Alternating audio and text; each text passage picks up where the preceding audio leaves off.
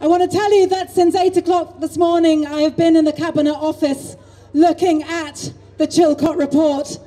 And friends, I can tell you that it confirms just about all of your worst fears. It confirms what we know, that Tony Blair lied when he took this country to war on a false prospectus. It lays bare for us to see that he made commitments to George Bush 6 months before he stood up in Parliament saying Saddam Hussein could still avoid war.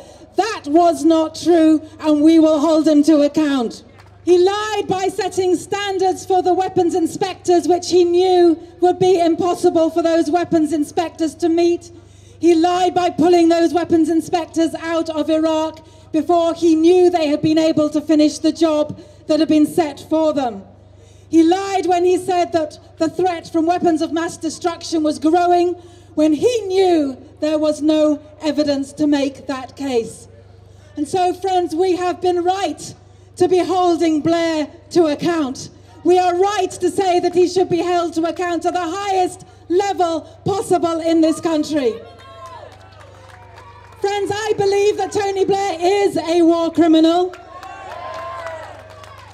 But tragically, if you look at the legal situation of the International Criminal Court, we are being told that at the minute we don't have the right recourse at that court to hold him to account. Because everything that I've seen in that Chilcot report lays clear that this war was an illegal war. Chilcot says very clearly that war was not a last resort, that diplomatic means had not been pursued.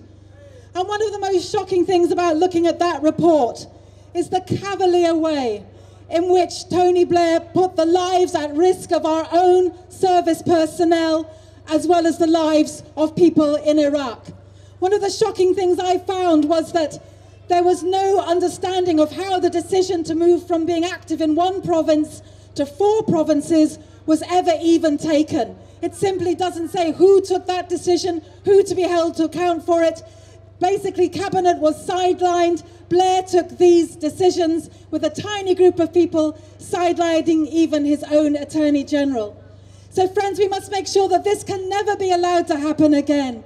Serious changes need to happen to our Parliament, the way in which it works, as well as continuing to hold Blair to account. So I just want to thank you for everything that you've done since 2003 and before to try to fight against this war, and now that it has happened, to continue, come what may, to hold those responsible to account. I believe this Chilcot report helps us in that aim, and I will be with you every step of the way. Thank you.